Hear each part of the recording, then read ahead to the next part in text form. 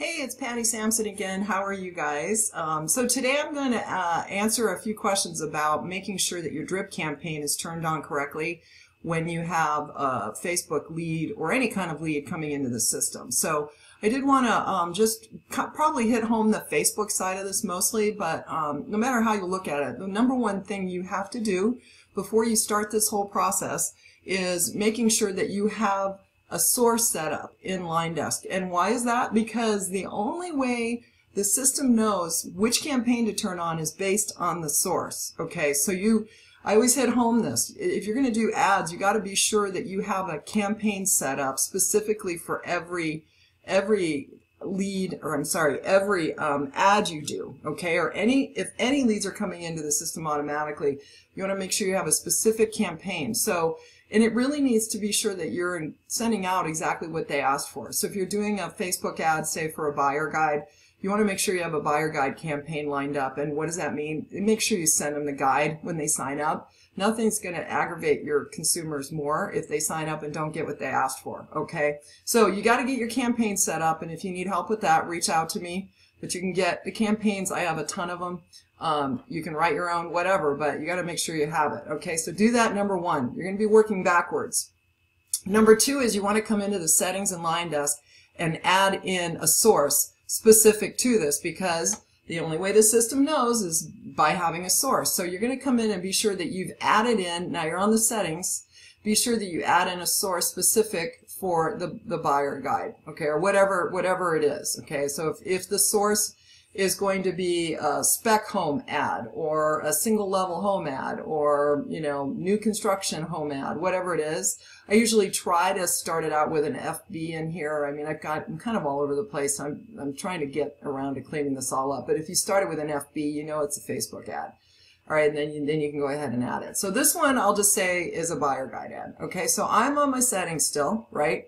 The other thing you could choose to do, depending on what your form is asking, you might want to go down into your custom fields and add in something based on whatever your form is asking. So I sometimes ask about their desired area, so that way I can send them listings right to my website.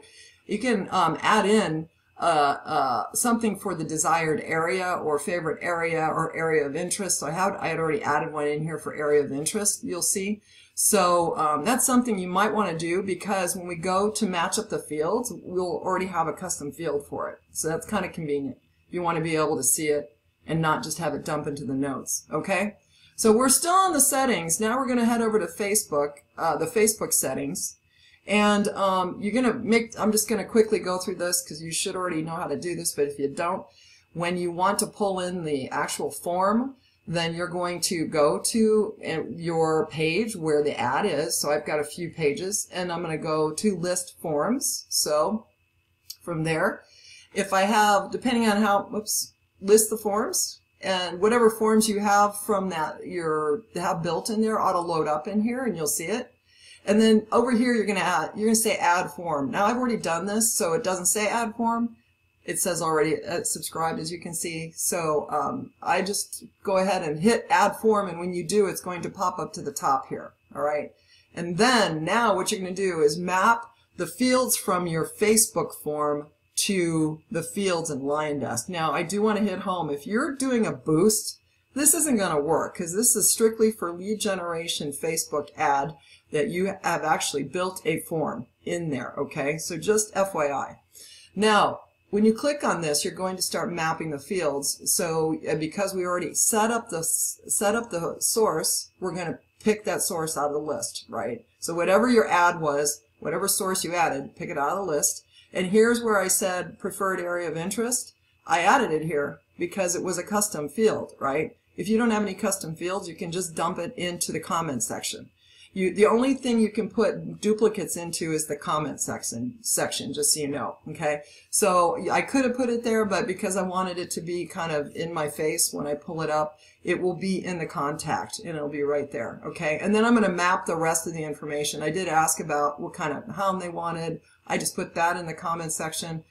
I'm going to map up their full name, their email, and their phone number, okay? So then you're just going to go ahead and do that. All right, now you're not done, because now you've got to tell the system which campaign to turn on, right? So we do that over here at the Lead Distribution and Team Settings tab.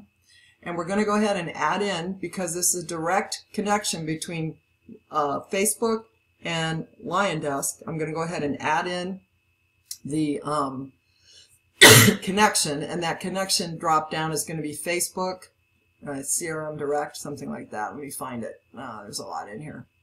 So I'm looking for the Facebook Lead Ads CRM Direct. So there seems to be a lot of questions about using Zapier. That's another class, but there are reasons you may want to use Zapier, but in this case we don't need to. We just don't need to. So I'm just going to go ahead and use Facebook Lead Ad CRM Direct. I'm going to put you on pause so I can cough this one out. I'll be right with you. Sorry about that, the dry Arizona air. Okay, so I went ahead and I'm going to pick out Facebook Ad Lead CRM Direct, which I don't know if you saw that because it came down below the screen, but you're looking for that, and you're going to add a new lead routing, and then you're going to select that source, right? So our source that we added was the buyer guide, so I'll pick something out. And then the campaign, remember we had that set up ahead of time, so now I'm just going to go ahead and pick out the campaign I want to add to it, right? And then if you have a team or it's just you, if it's just you, just pick out individual and then save the lead routing, okay? Once you do that now, when new leads come into the system, it will identify the different ads you have, because if you have 3 ads running, now you've told it, when this lead comes in from that one, this campaign goes on. If this lead's coming in from that ad, this campaign goes on, and so on and so on, all right? So you can see I have a lot because I've done a whole pile of ads for different things through my time. And the other thing I don't necessarily want to do is turn the campaign off for any old ads, because I want these things to keep running, you know, because somebody might happen to hit on some landing page I have somewhere. So I won't shut them off unless I know for sure I'm not doing it anymore. All right, I think that covers it. For those of you who don't know, I provide training and services and campaigns on LionDesk and also other CRMs. And if you are in need of any assistance in any way, automating and organizing your business, you want to make sure that you follow me at exposedagent.com, subscribe to this channel, and make sure that you like our page on Facebook. That's Exposed Agent Digital marketing for agents. So you'll see us there. Just track us down. If not, click on my image and you'll get to it. Okay, my image if you're in Facebook. All right, you'll find us. We're out there, Exposed Agent. All right, so any kind of help you need getting set up, automated, and organized, we really do want to see you close more of your expensive real estate leads. I'm an agent helping agents, and I want to help you too. We'll talk to you soon. Good luck. Thanks so much for sticking around. Bye.